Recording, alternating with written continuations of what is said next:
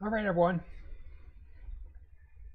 Hey, you guys. All right, so we've got a live class for today, and the topic is 3 trading strategies for beginners. And what I'm going to do for you guys today is I'm going to lay down 3 potential paths in front of you. 3 potential paths that you could take as a day trader. I would say 3 of these paths I'm going to share with you are pretty much guaranteed to result in you losing money. And I share them with you because I want to make sure that if you're on one of those paths right now, you're trading one of those strategies right now, that we get you off that path as quick as we can. And then I'm going to share with you the strategy that I've been trading for basically my entire career. It's the only way that I've ever known and the only way that I've found to find any degree of success. Now, there's no guarantee that that is going to work for you, but it is a proven strategy and it's worth learning. So, if you're out there trading right now, I'm going to ask you a couple questions. This is going to be an interactive class because I am teaching it live. So thank you guys who've tuned in. And I'm going to give you guys some resources that you can download, that you can print out, that you can pin near your desk to help you as you're working through that process of trying to have the discipline to follow the strategy that I'm going to share with you every single day. So we've got the whiteboard here. And we're going to be talking about the 3 beginner strategies. All right. So hit the thumbs up if you haven't already, and let's go ahead and dive right in. And by the way, today's a day where I traded the strategy that I'll share with you towards the end of this class. I'm finishing the morning up $4,480.09. That's a good day. It's not my daily goal, but it's a good day. Now, those who are tuning in maybe for the first time, I want to remind you that trading is risky. I'll put up my disclaimer and that my results are not typical. So make sure you practice anything that you learned today in a simulator before you put real money on the line. All right, let's go ahead and push this to full screen. There we go. And these are the topics for today. And what I'm going to really lay out are the 3 strategies that I see most traders trading. And like I said, the first 2 are losing strategies that will not lead you to success. I've never seen someone find success following the first 2, but you need to know about them because many of you may be inadvertently on one of those strategies right now in that phase, and you need to develop the self-awareness that what you're doing is not working. We got to get you back on a better path. So I'm also going to give you guys some free resources that you guys can download. My micro pullback strategy lesson, pre-trading checklist, small account worksheet, my How to Day Trade ebook, bestseller, technical analysis series, and a couple of more episodes, a live trading archive, and a FOMO Friday episode on holding losers too long. So I'll put a link down in the comments where you guys can check that out. So here's the first question.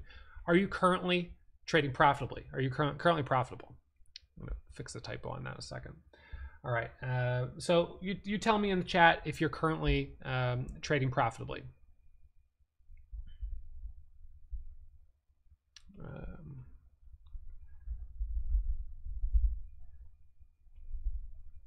Oops.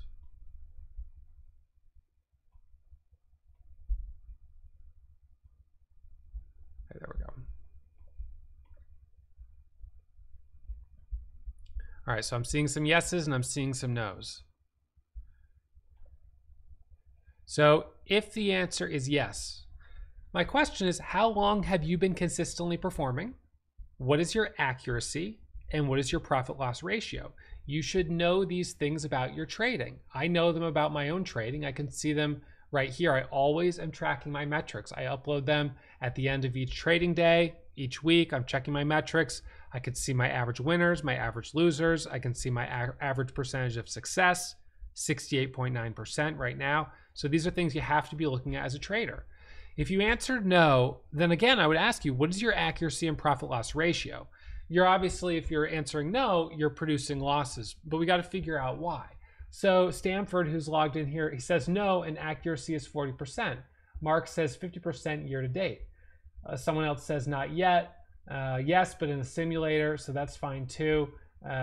Another person on YouTube is saying 50% accuracy with a 2-to-1 profit loss ratio, 5 months profitable. Those are good metrics. Now, his accuracy is only 50%, which you might think is low, but he's able to make money because he's got a good profit loss ratio.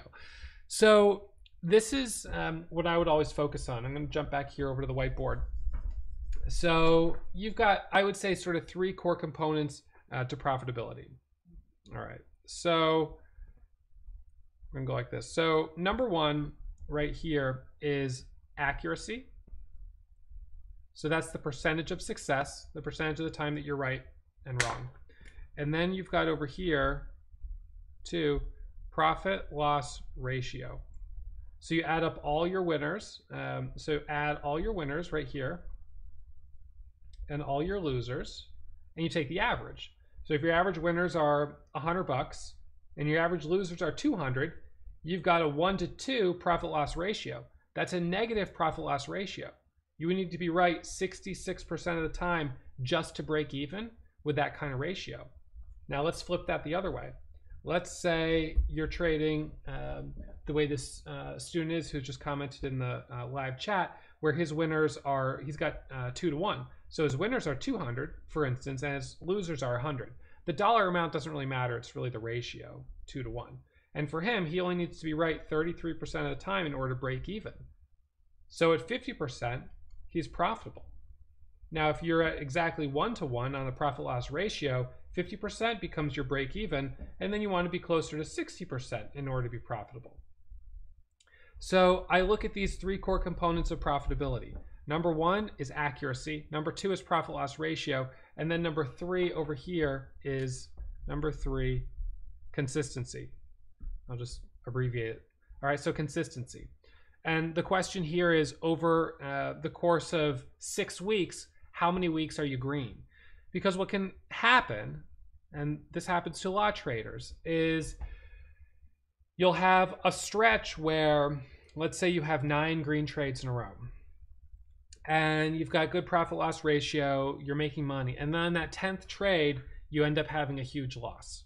So you could be a trader who has 90% accuracy, but is still losing money because on the 10th trade, you lose $10,000 or whatever it is. And if that keeps happening once a week, then you're going to be a losing trader.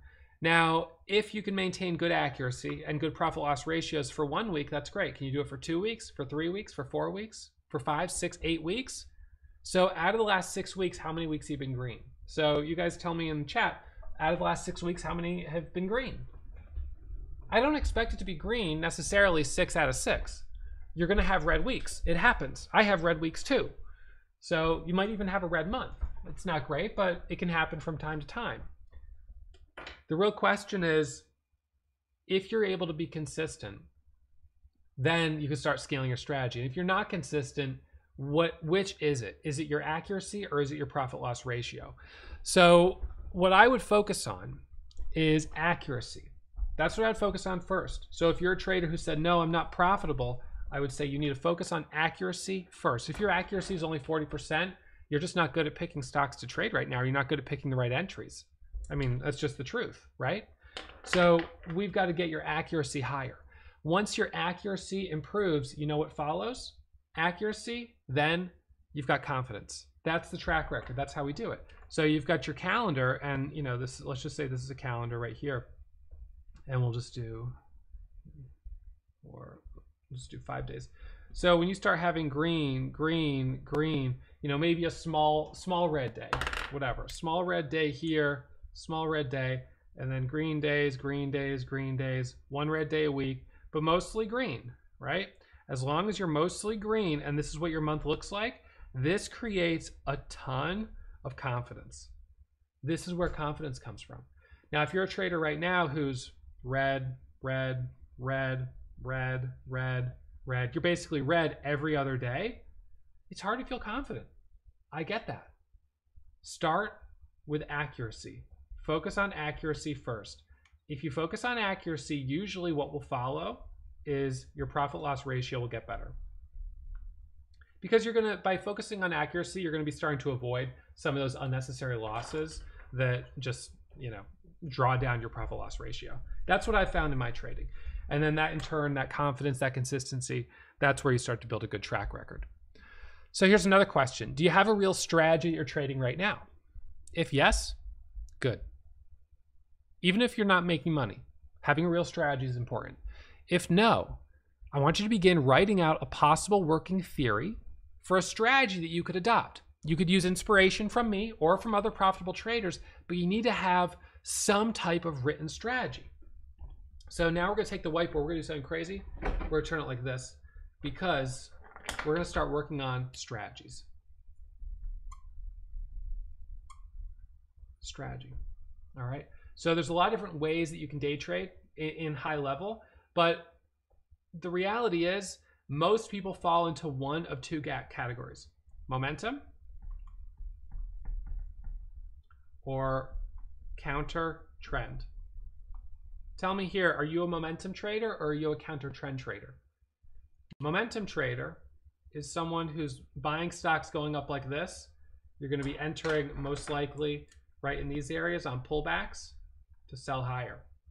A counter trend trader is going to be waiting, letting stocks go up like this, waiting for them to reverse, and is going to be trading short side to move back down, right down here. Now, some traders may also be buying, a counter trend trader may be buying something that's weak for the move back up by trading right here. I'm going to talk today a lot more about momentum trading because this is a strategy that I've been trading for more than 10 years.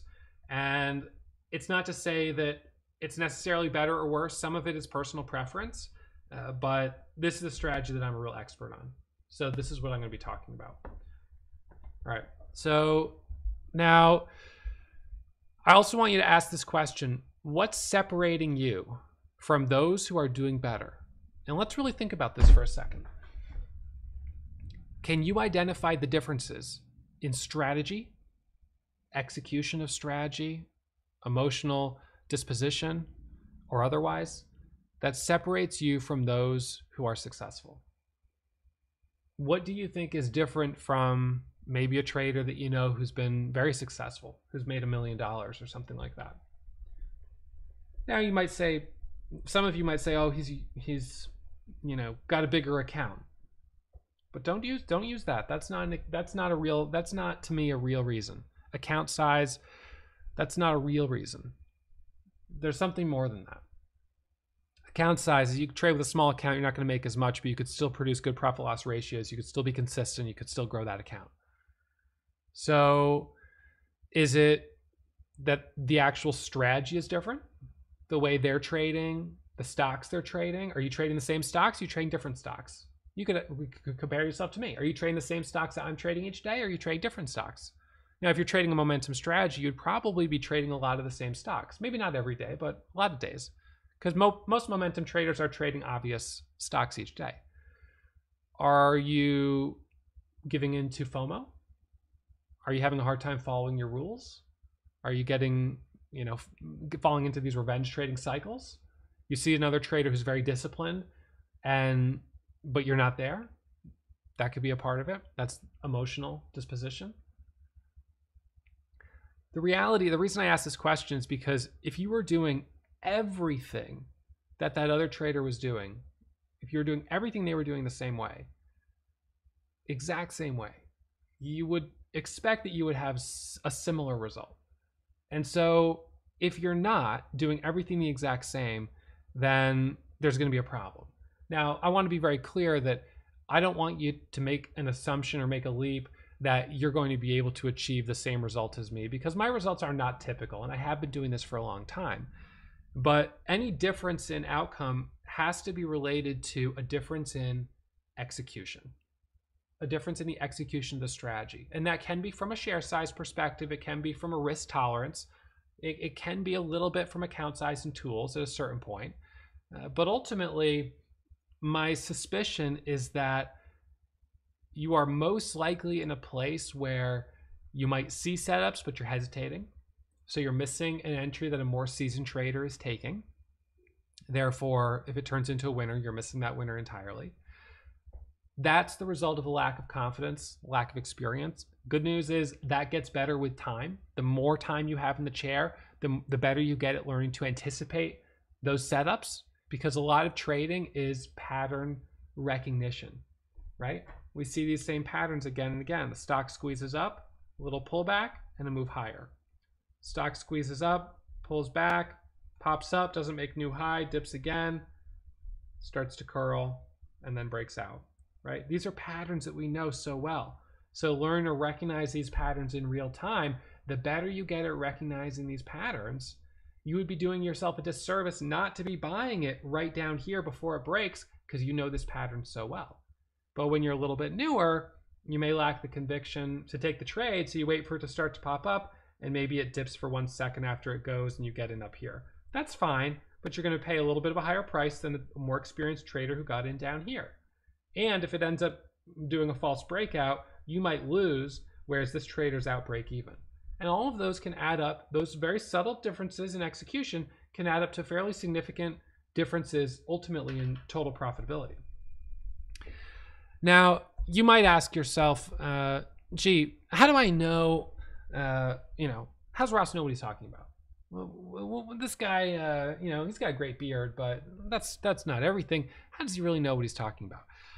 So I'm going to share something with you that I share not to brag by any means. It's not to brag at all. It's to show you that I'm qualified to talk about this. I turned less than $600 into over $10 million day trading, and that was with real money. My results are not typical. I'm not your typical trader. And I'm proud of that. I've been able to do really what is very rare, which is not only find success, but find a pretty extreme level of success as a trader.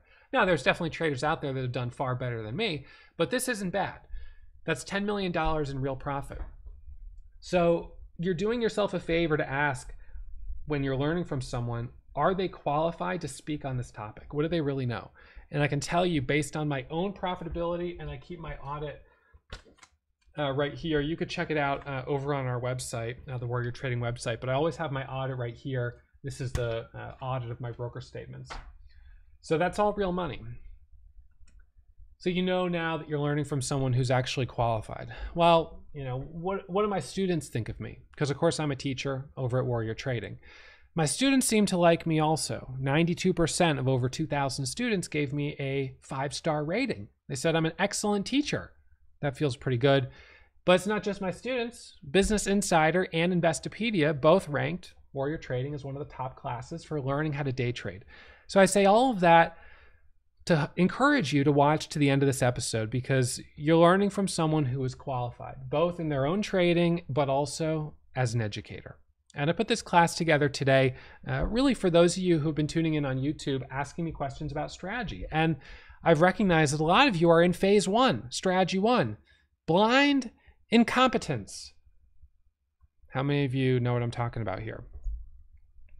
Blind incompetence, unconscious incompetence. This is where most traders begin. This is where I began, but it's also where most traders end. It's where most careers end. Blind incompetence is boldly trading with no strategy. You're trying a little of this and a little of that, but with no written rules dictating how to trade, and with no historical data supporting trading with real money.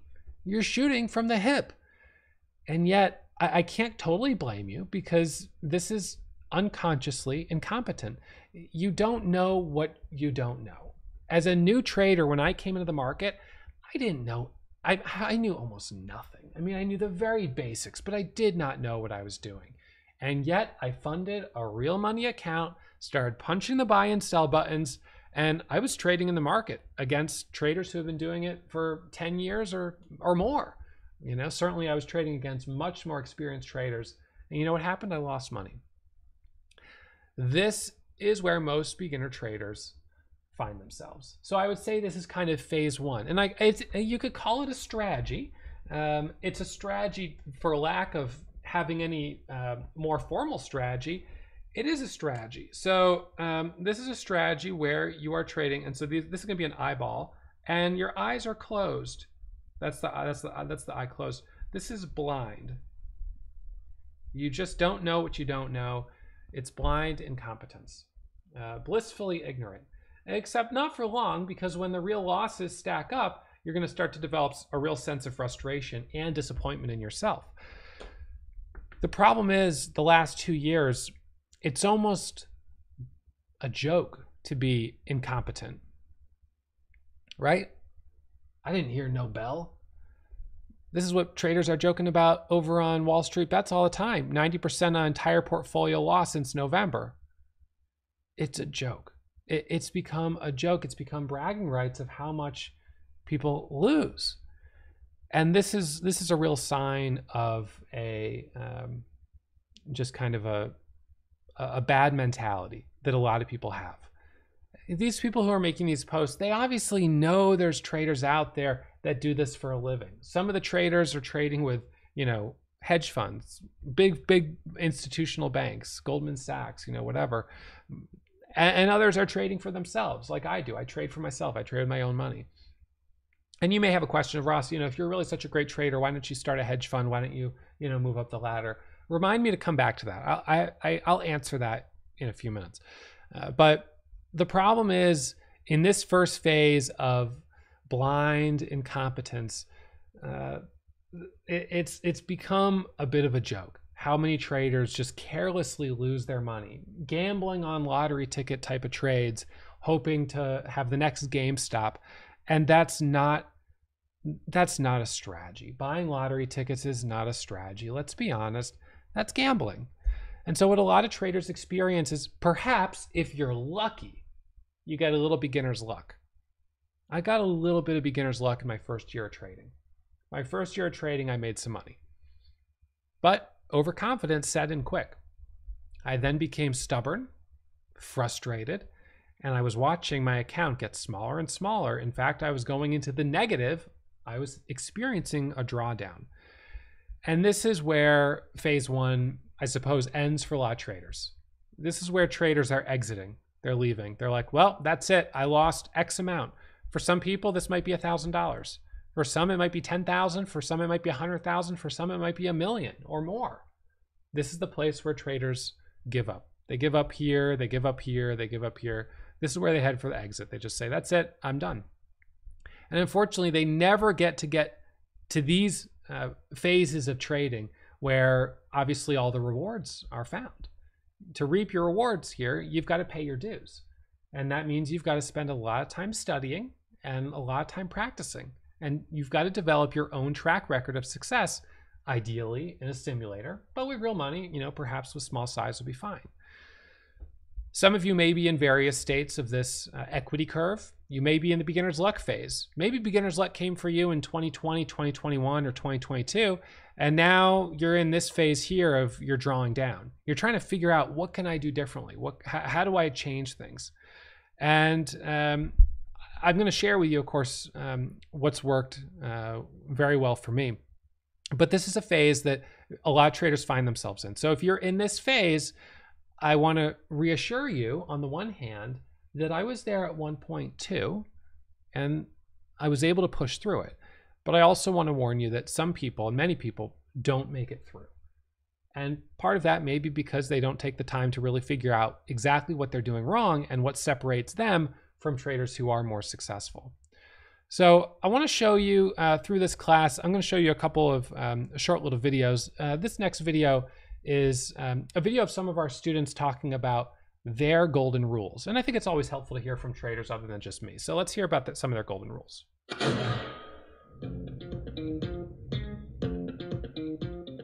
My golden rule of trading is more of a mindset, and that I have to keep moving on from the loss, so that I can't dwell on it and look in the past. The only way that I can grow as a trader is to look at it and learn from it and move forward. One of my golden rules is good habits will make you much more rich than any single day P&L. My golden rules would be not to have too many rules. I found that oftentimes my rules would really put me in a box in trading, and I would be afraid to break these rules, and it would also make me afraid to take some trades. My golden rules are to keep my red days to a minimum and to keep studying the markets. I really put a really big emphasis on studying the markets every day to stay up to date, which in turn helps me keep my red days down to a minimum. My golden rules are less is more, stick to your strategy, and know that every day is progress. Even losing days are a learning opportunity. My biggest rule is to live to fight another day. I always cut my losses super quick and always just want to give myself tomorrow to be better.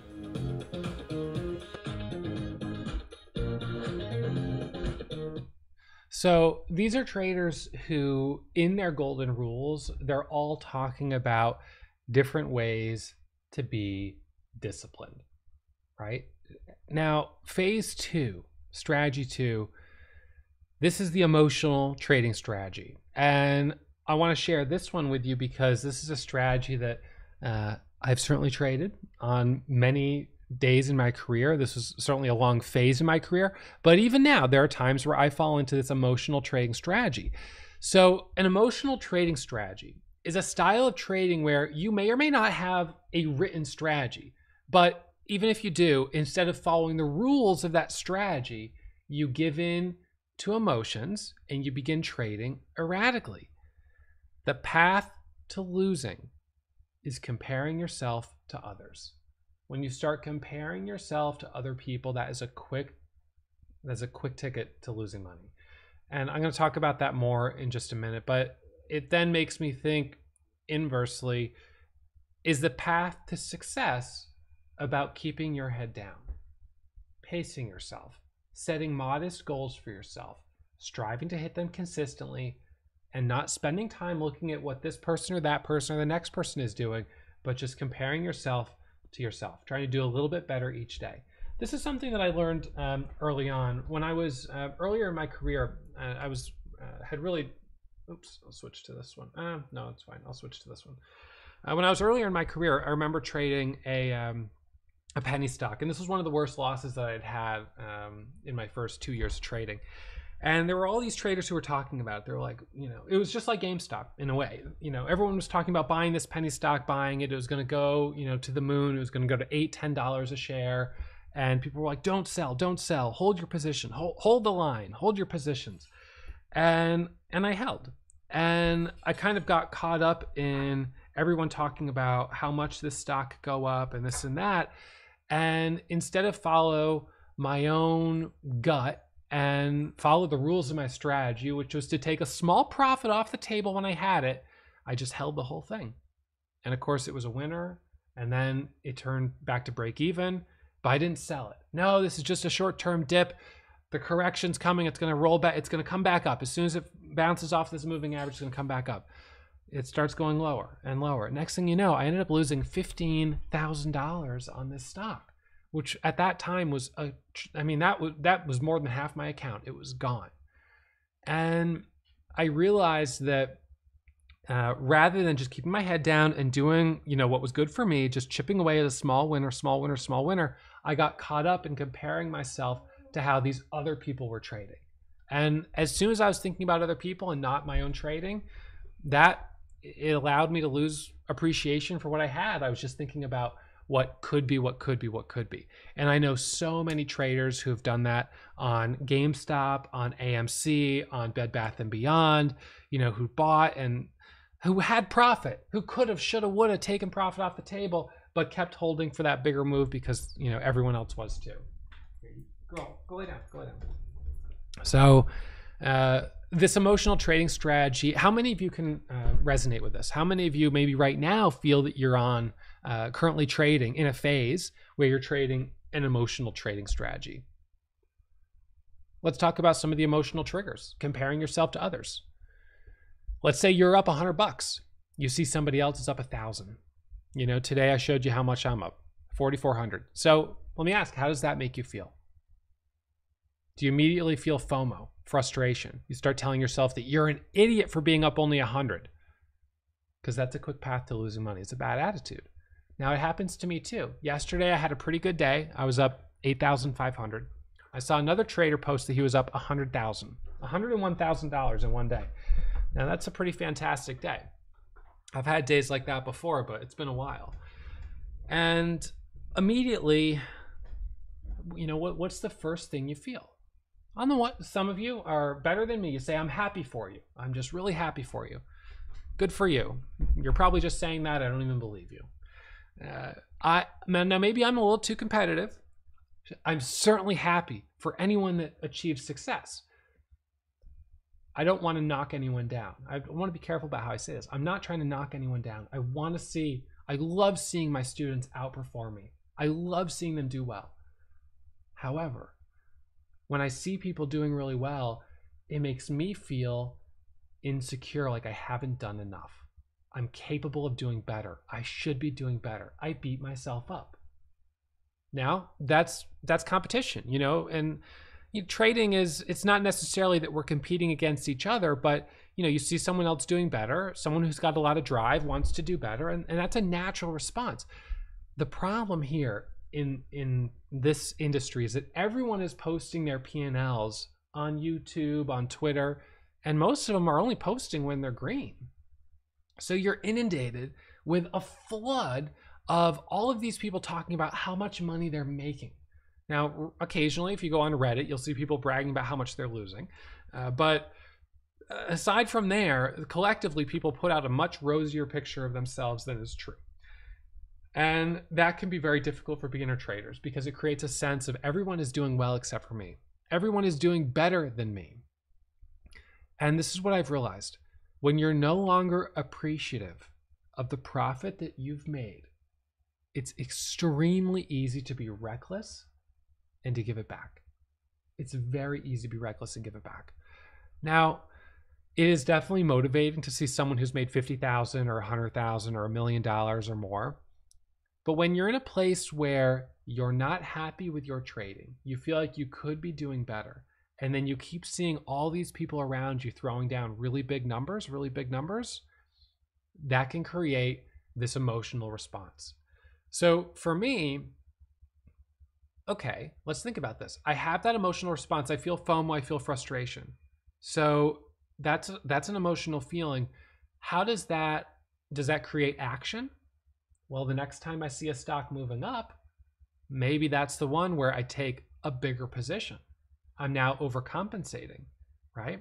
So now I'm sort of giving into this emotion. Now the emotion is actually starting to dictate the way I'm trading my strategy. I'm becoming an emotional trader. I'm taking maybe a position size that's way too big.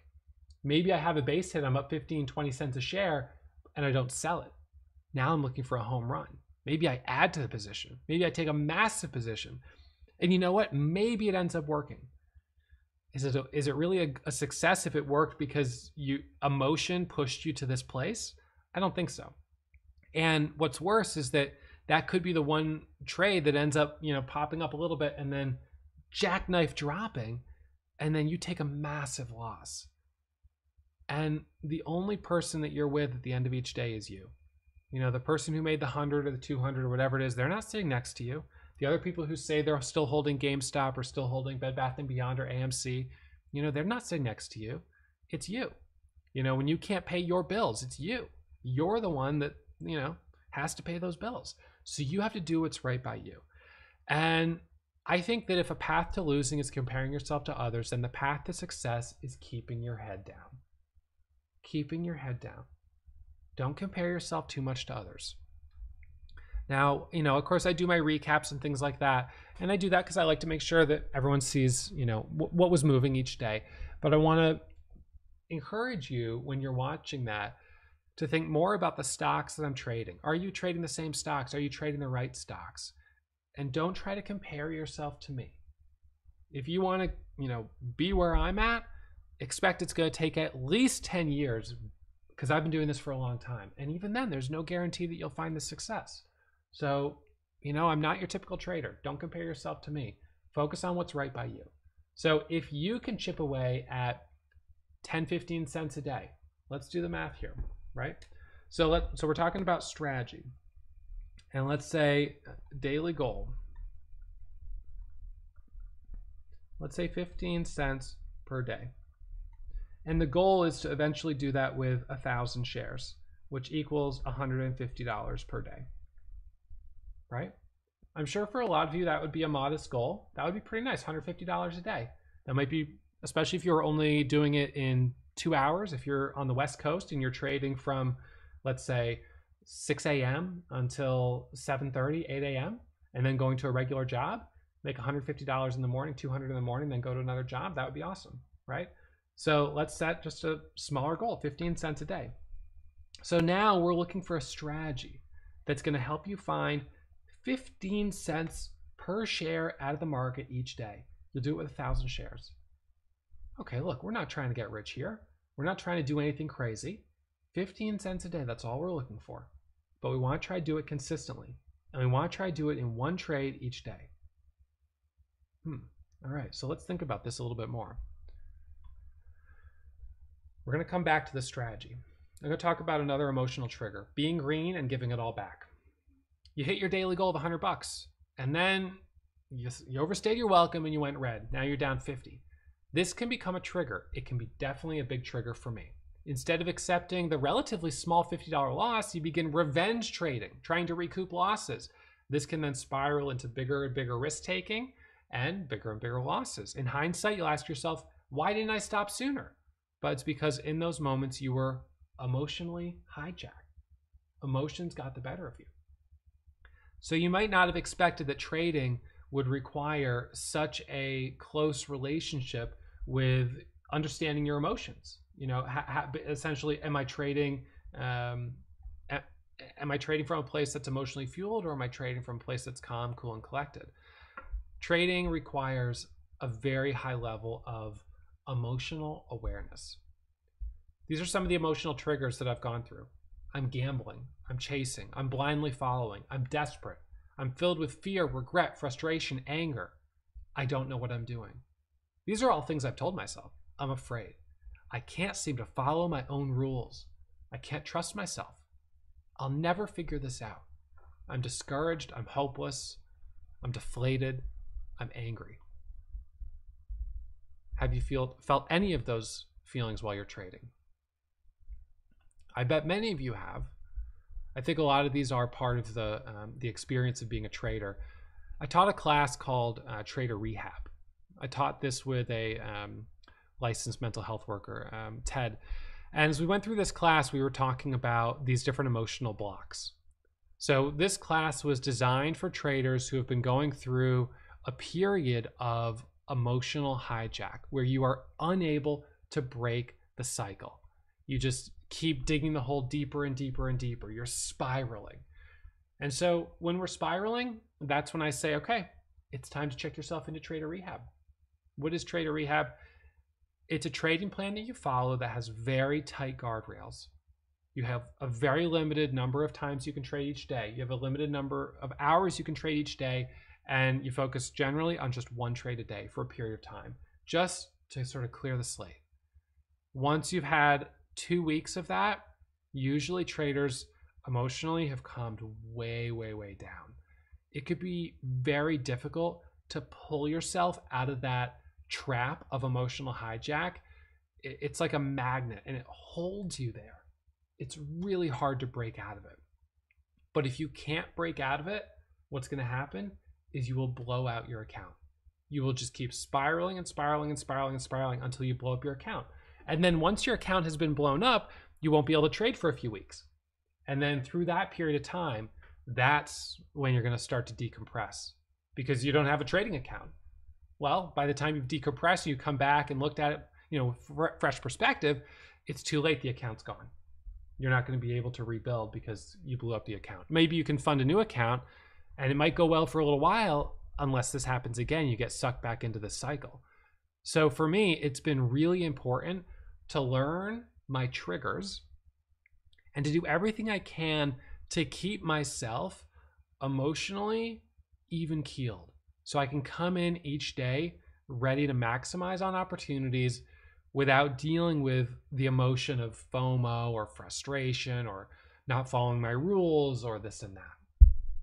Trying to make it all back in one trade, right? You've got to learn to trade one day at a time. And sometimes you take these big losses and you have to be in the trenches for a while you recoup those losses. Phase 3 is the development of your own day trading strategy. This is the ultimate place that you want to get to. So there's a lot of traders that in these 3 paths that I laid out in front of you. The first path is the blind trader. This is the blindly incompetent. Guaranteed, almost guaranteed that you will long-term lose money if you're trading from blind incompetence. Now, perhaps in an especially bullish market, you could have enough beginner's luck, but that's not going to be sustained over 10 years. The second strategy and the second phase a lot of traders fall into is emotional trading. They may or may not have a strategy. Sometimes they do, though, because the implication is that in phase one there's no strategy, and in phase two there's a bit more strategy. Whether or not it's really a working strategy is sort of to be determined. But in phase two, you've got a strategy that you're trading, but you keep getting hijacked by emotions. And so the outcome of your strategy is really inconsistent. It's erratic. The results are not predictable because emotions are coming in and throwing off the way you trade. It's affecting your entries, your exits, and everything else. And then you have the third strategy. If you can get through phase one, phase two, then you get to phase three, which is the development of your own day trading strategy and the discipline to follow the strategy. A strategy should be back tested with historical data to prove profitability. You can create your own strategy, or you can adopt a strategy proven by somebody else. But if you adopt a strategy that someone else's, like mine, you have to prove in a sim that you can trade it profitably. Just because it works for someone else, look, let's just say someone has a dirt bike and can do a backflip. I can get on a dirt bike. It's not going to guarantee that I can do a backflip, right? You have to bring your own skills to that strategy. It's great to have a blueprint for how someone else trades, but you still have to prove that you can actually follow that blueprint, have the discipline to follow the rules, and that you have the experience to execute it the way it needs to be traded, right? To be able to punch the buy and sell buttons at the right time. And that's what we're going to talk about here. So I'm going to share with you another clip of some of my students talking about their strategies. So I asked them what was their strategy. So let's hear, and then I'll share mine with you.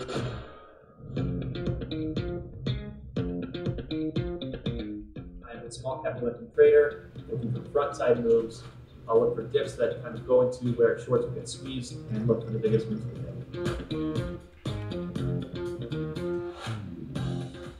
My strategy, I would say, is momentum-based strategy, stocks going straight up. Essentially, as Ross trades, I like small cap stocks.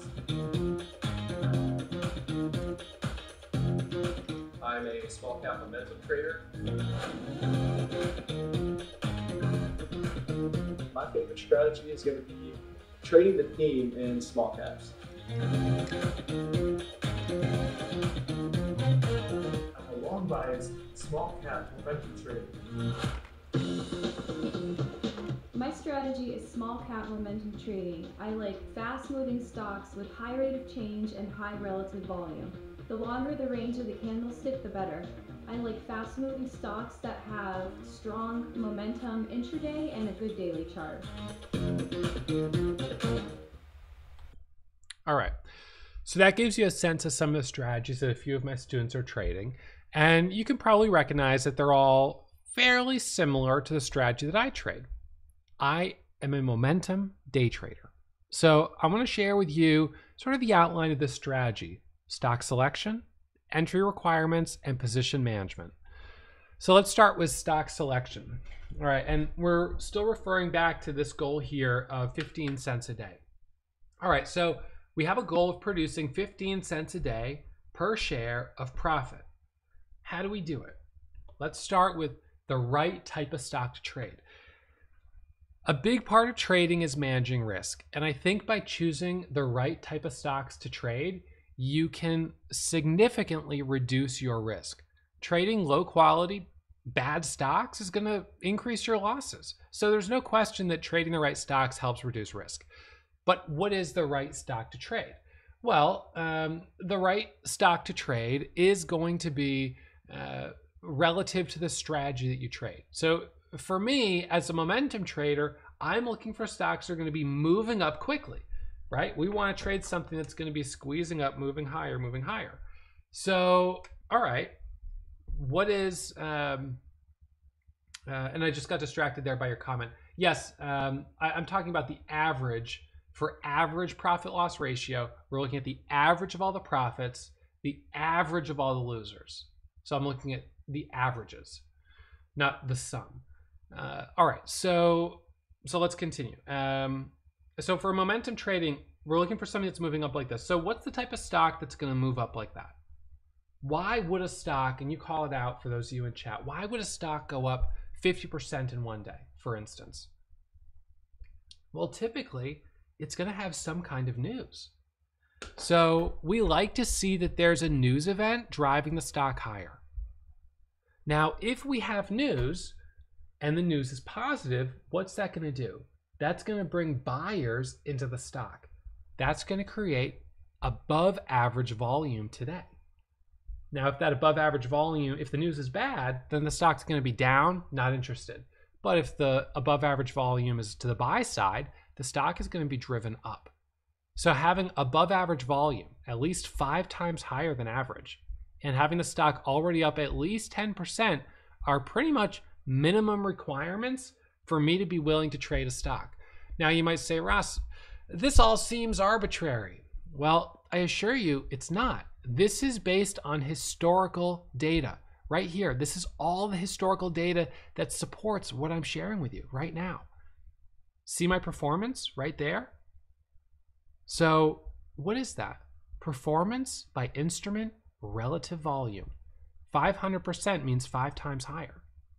That's where I make money right there. Higher volume is better, right? I make more money on stocks that have more than 25 million shares of volume. This is where I'm going to thrive. Now, this gets into something a little bit more complex that we'll talk about maybe a little bit later, continuation. But then this is another one here. This is where the profit is. It's on stocks up more than 10%. Right there. Plain as day. Okay, so now we know that, and there's no question about it. We just have to figure out how to find these stocks in real time. So we're looking for 5 times average volume, up 10%. We want to see that there's a news event. Most day traders prefer stocks between 1 and 20. We can again go back to my metrics up here and I can show you my price. So price right here. This is where I make the most money, right? So between 2 and 20. Now I do make a little bit over 20. I'm not going to say that's nothing. I mean, it's 12% up to 50. Above 50, 5%. So, again, you can make a little bit. What I'll tell you though is that when it starts to get more expensive, these can also be riskier. You can have some big losses when you get into this price range. It can be very quick to have those big losses. So for most beginner traders, focusing between 2 and 20, 2 and 10, maybe 2 and 12 is going to be a little bit better. And then on the supply side, you see here demand, demand, demand, demand. These all are indicators of high demand, right? All of this indicates there's a lot of demand for this stock today. But there is a supply factor. When a company does an initial public offering, they're selling shares onto the open market. So if a company sells, let's say, 10 million shares onto the market in their IPO, and they sell them at, let's just say, we could say $2 a share. That'd be super low. Well, it doesn't really matter. It's just for the sake of argument. They would raise $20 million, right? $20 million right there. Now, from that point forward, there's only 10 million shares available to trade. Now, the company can do a couple things. They can do what's called a secondary offering. If they have an S3, that's a shelf registration, they could do a secondary offering. So a year later, they could sell another 5 million shares onto the open market, funds the company, that money goes in the company. Now they've got a 15 million share float. And then they could also do stock splits and stuff like that. So the float can change a little bit, but for the most part, on any given day when we're trading a stock, the float is fixed. All right, so there's a certain number of shares available to trade. And when that number of shares is limited, then the price moves up very quickly as traders are clamoring to get a piece of the action. This is true with anything else. It's the housing market, it's supply and demand, it's the car market, it's the caviar market. It doesn't really matter. These are all markets of supply and demand. Except what's, of course, amazing about the stock market is that these imbalances between supply and demand can create 50%, 100%, 200% intraday moves, which presents an incredible opportunity. Now we can look here, let's see, I'll just show you for instance today. So right now today our top gainers, we have this stock up 98%, this one's up 70%, this one's up 55%, 54%, 50%. I mean, every single one of these stocks are up more than 20% today. These are naturally the type of stocks that I would want to be looking at. Now, they're not all going to hold up all day long. Some of them, like this one, might make a nice move from 7 to 12 and then come back down. Others keep going higher for multiple days in a row.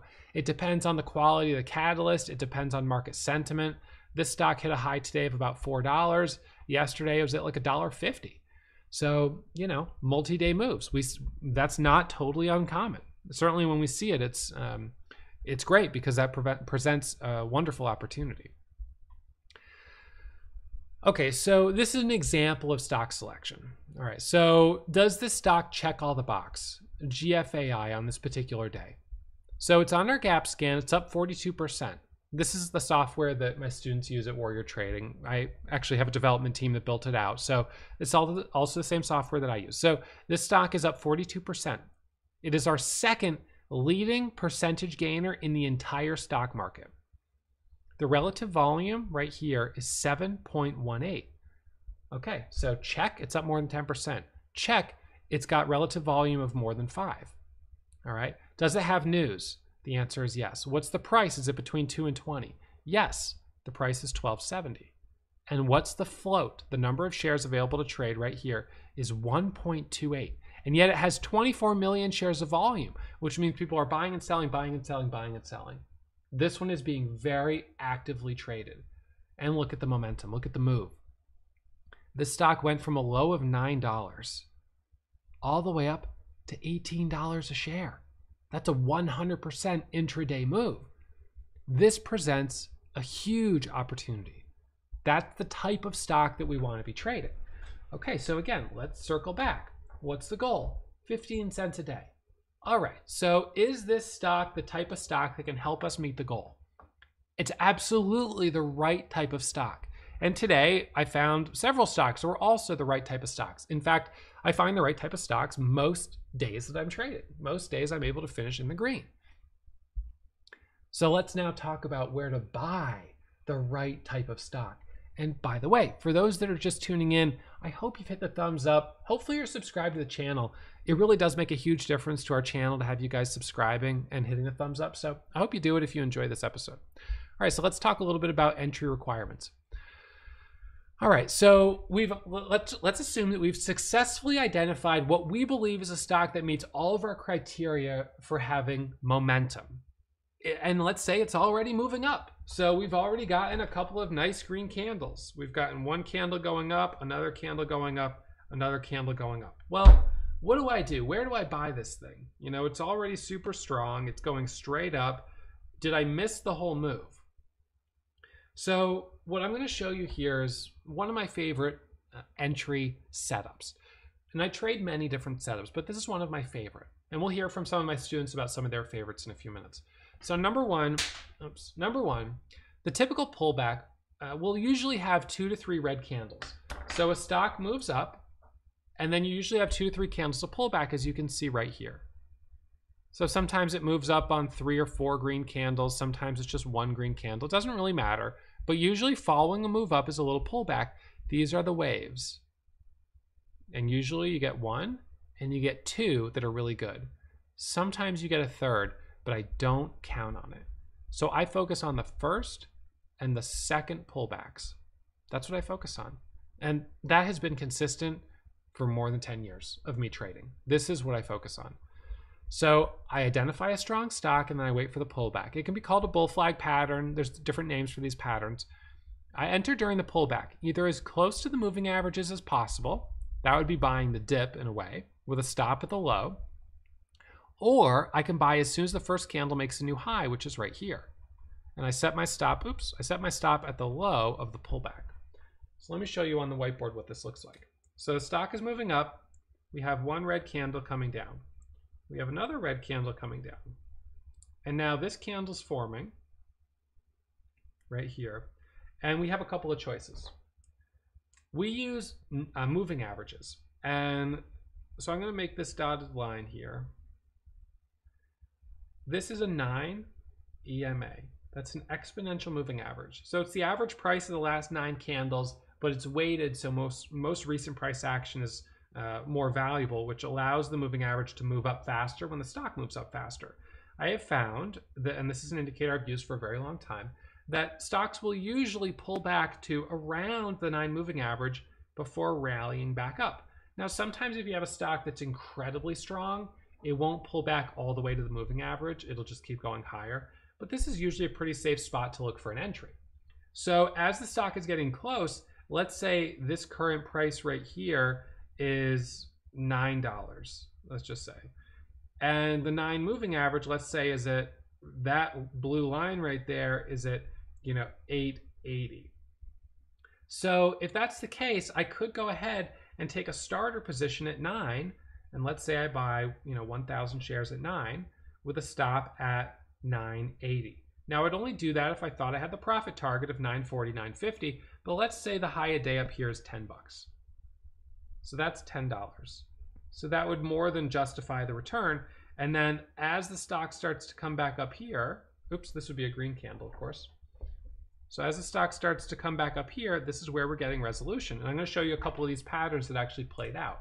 The more conservative way, and what a lot of beginner traders will do, is they'll wait, and buy the second this candle breaks the high of the last candle. That's this price right here. So that cross is your entry. And that, let's say that's 920. Now, the advantage of that entry is you typically get immediate confirmation. The stock immediately resolves and goes up. Or it drops, but you immediately get resolution. You don't have to sit and wait. And more often than not, this pattern resolves to the upside, which is why I like it so much. So as a conservative trader looking for that 15 cents a day, a good entry right here would probably be about around 918 to anticipate that this is about to break with a profit target of like 930, 935. You lock up your 15 cents, you shut it down, you don't compare yourself to other people, you take the profit off the table, you come back, you do it again tomorrow. It doesn't matter if this thing goes up to 20 bucks, you did what you had to do for you. And you're gonna keep doing that every single day. You do that for 10 days in a row. You try to get 8, 9 green days. Now, it might be one of those days you get in at 920 and then it drops back down to 9. You stop out, you take your loss, you get out as quick as you can. I'm going to talk about exit indicators and signs of weakness in just a moment. So you want to get out as quick as you can. But as a beginner trader right now, your job is to build consistency. So that means get in, get green, and get out, and I don't want to see you until tomorrow. I tell traders that all the time. I say get in, get green, get out. You don't go broke taking profit. So the entry here is as soon as this candle makes a new high right there. And I dropped my green marker, but actually I have another one right here, but it doesn't really matter. So these are both supposed to be green candles.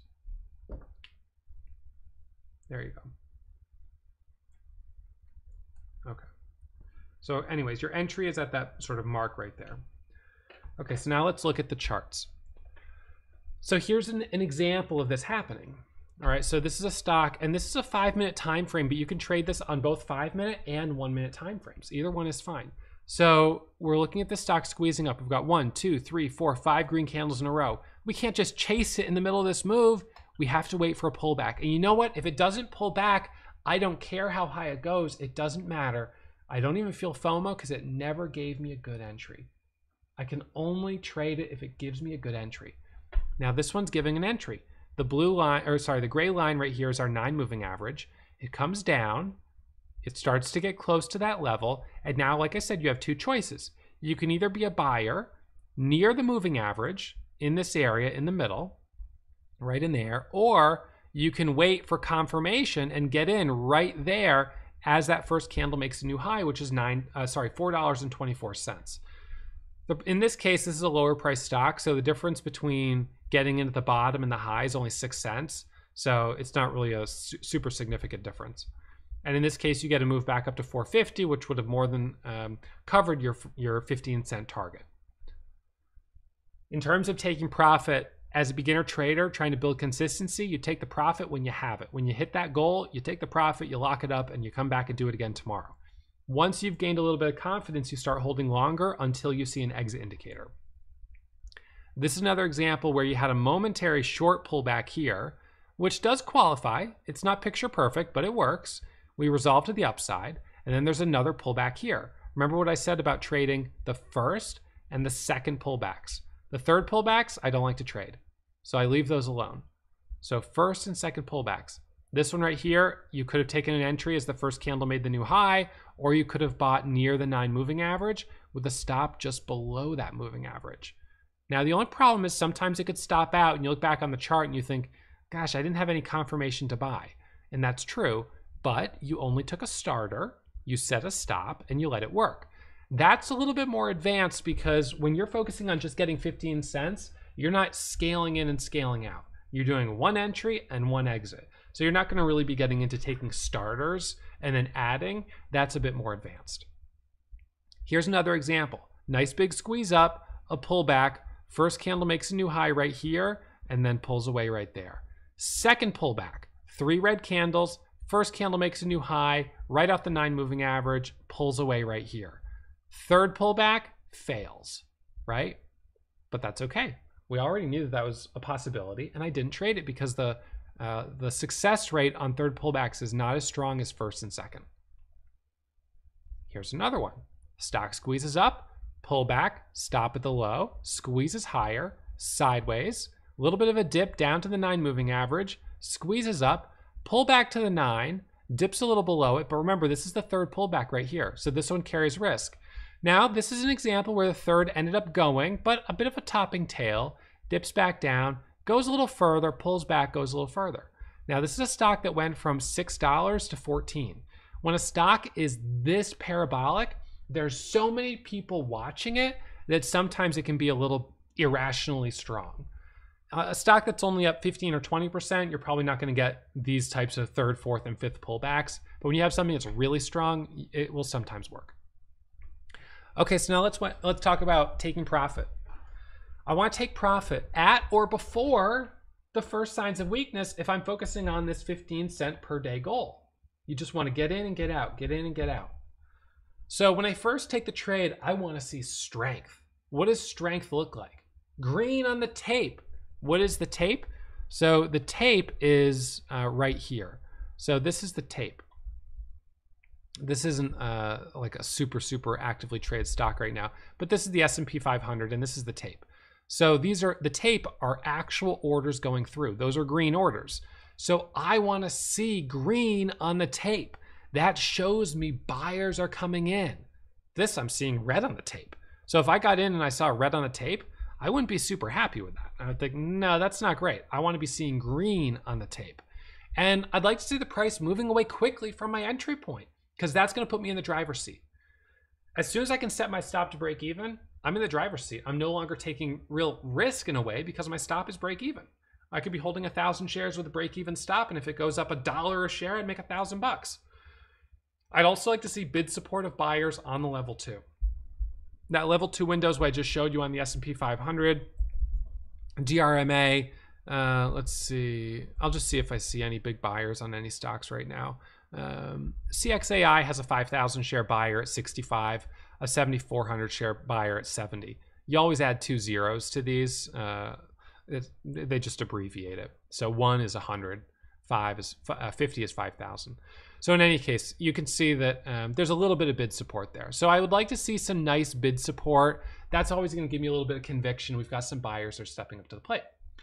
Now, on the other hand, when I see a sign of weakness, that's an indicator to take profit if I haven't already.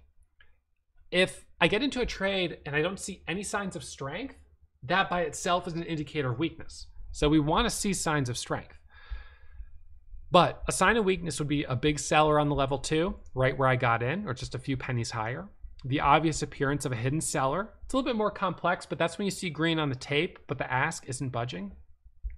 A large burst of red on the tape indicates a surge of selling and selling pressure or possible false breakout.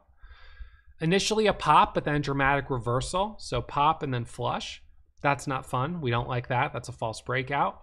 And I don't like entering on a red candle. So if the candle turns red while I'm in the trade, that indicates weakness. Now, if I've just taken a very small starter position, that may be okay if I'm accumulating near a 9 moving average, but I still have to be a little bit careful because it's not ideal. So again, whether or not, so it's kind of, so there's 2 things.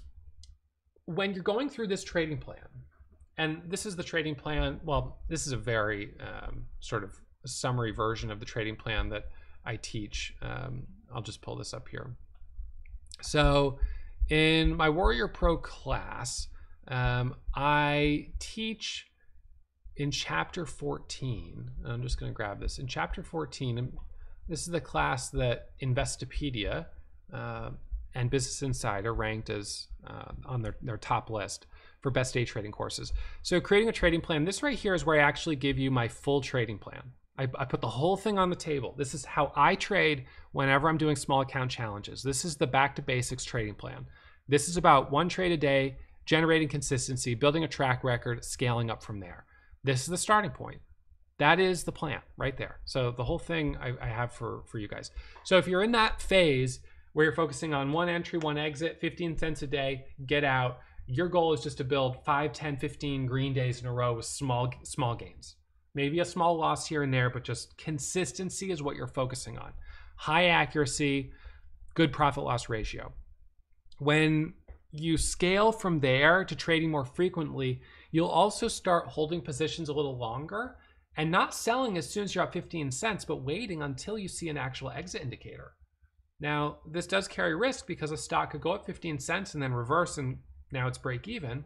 But what you'll find is that you'll have some entries where you took the right trade and it went up not just 15 cents, but 25, 35, 45, 50 cents a share. And that's when you're getting some really big moves. And those obviously are going to make your profit loss ratio much better. So that's the place you want to get to, where you're holding your position until you see a sign of weakness. And then maybe you sell half and you hold the rest, which gets into scaling in and out. I did another episode 2 weeks ago where I was teaching about scaling strategies. I'll put a link to that at the end of this class so you guys can watch it if you haven't already. I also want to remind you that the correct exit will feel too soon. If you hold too long, you'll look back and say, I should have sold at this price. But in the moment, if you'd sold there, you would have felt like you'd be selling too soon. So you need to learn to recognize that the right exit will instinctively feel a little too soon. This is true with winners and with losers. So sell faster, trade faster. When scalp trading, it's very important to be quick.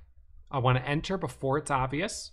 So getting in just before the breakout, at 418 in that example before, and then taking profit before that obvious sign of weakness because I'm going to get slippage on my entries and exits if I'm waiting for everyone to be moving in and out of the stock at the same time. So I want to try to be anticipating when we're going to get these moves, using the subtle tape reading skills to enter and exit just before the breakouts and breakdowns is going to make you a better trader. It means learning to anticipate what a stock is going to do. And you're going to leave money on the table. And that's why you want to keep your head down and don't compare yourself to other people. Get in, get green, shut it down, do it again tomorrow. Don't worry about how much I made. Don't worry about how much anyone else made. Your job right now is to try to carve out 15 cents a day of profit. And if you could do that consistently, you're part of the minority of traders out there that find success. So don't worry. Right now, I'm trying to teach you how to work your way to the bottom of the top.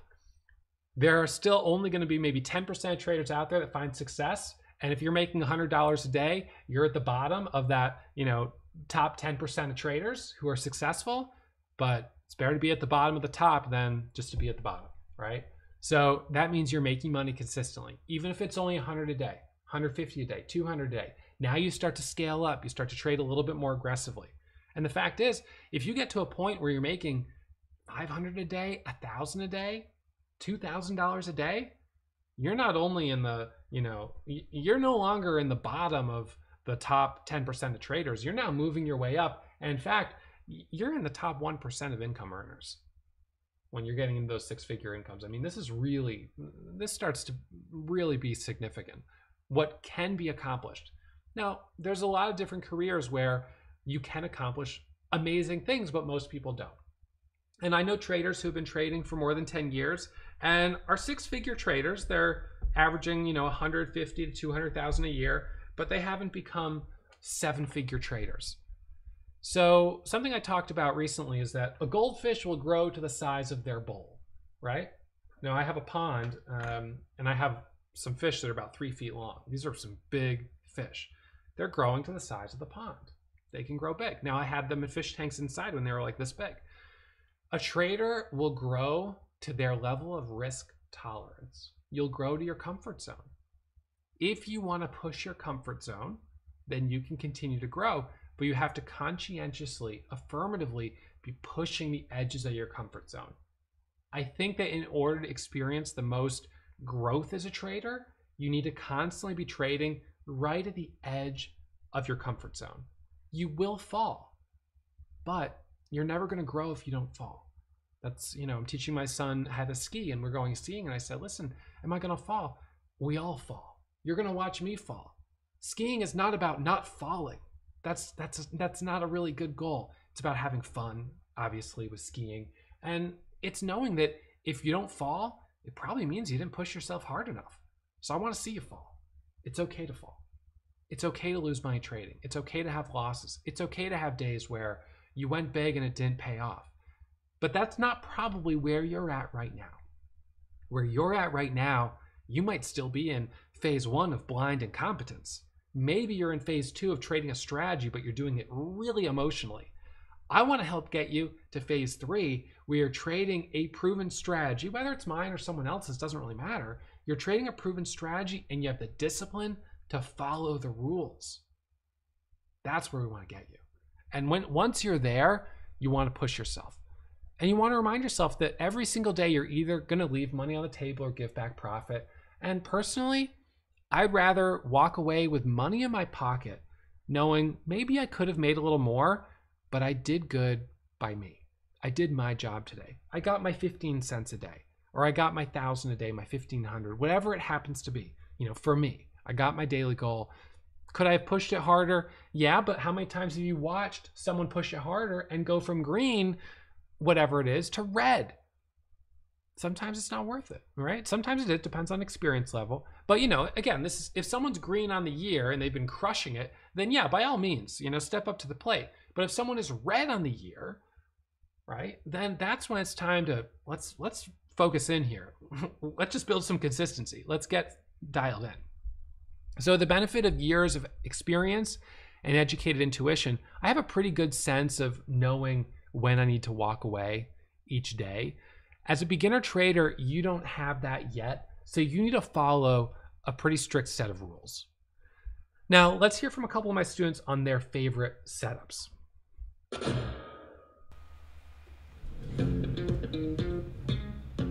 My go-to setup would be essentially stock squeezing straight up. I like the wick reclaim. It's my go-to setup.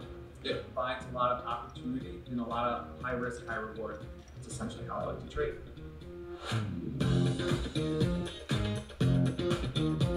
My two favorite strategies are a washout long after a catalyst-driven parabolic move, and then sub-VWAP traps. My go-to setup as a trader is an ABCD pattern in all-time highs or at high day, where I can kind of take a dip in between the C and D pattern, look for an add towards high day, getting the squeeze in shorts one more time, adding to the buying power.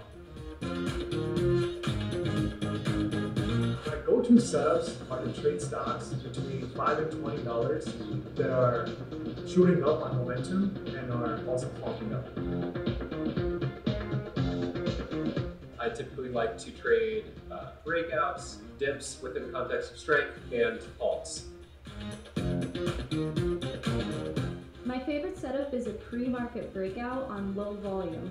I like to look for these stocks, especially with news within the $6 to $9 range. I wait for volume to pour in and then I take the breakout. So I hope that this has been inspiring. These are some of the different patterns that I'm trading on a fairly regular basis. We've got flat top breakouts, we've got moving average pullbacks, we've got reversals, so a little bit of counter trend trading occasionally, and we've got dips. And we've also got this nice ABCD pattern, which I trade pretty frequently. Many of you guys have seen this. So I want to remind you guys, if you haven't already hit the thumbs up and you enjoyed this episode, please hit the thumbs up. Makes a huge difference for the channel. I really appreciate it. If you put comments down below, I will come back and I will answer those questions and comments that you post. So feel free, put them down there below. I'll come back and answer them, whether it's a week from now, a month from now, a year from now. I always check my comments each day and I try to answer as many as I can. So I'm pretty good about answering almost all of them. So make sure you leave questions and comments. And if you want to check out the free resources I put together for you, I put together some free gifts that I thought you guys would enjoy. My micro pullback strategy lesson, my pre-trading checklist, my small account strategy worksheet, my How to Day Trade book, bestseller book on Amazon, my technical analysis series, and a couple more videos to help you guys keep learning. So I want to support you guys as you're learning. These episodes are totally free. I hope you enjoy them. These resources are totally free. If you want to be on our email newsletter, we can send you emails when we run specials at Warrior Trading for discounts on classes or on our scanners, the software that we run. And I can also email you when I have new episodes coming out on my podcast, new articles, new blog posts, and new videos and free classes and things like that. So I hope that this has been helpful. My job is to teach you how to day trade. Hopefully you've learned something today, and I'll see you back here for the next episode real soon. I'll put a link to the scaling strategy class right up here in the top corner so you can check that out. And I want to remind you, as always, that trading is risky. My results are not typical, so make sure you take it slow and practice in a simulator before you put real money on the line. I'm looking forward to seeing you guys back here real soon. Thanks for tuning in today.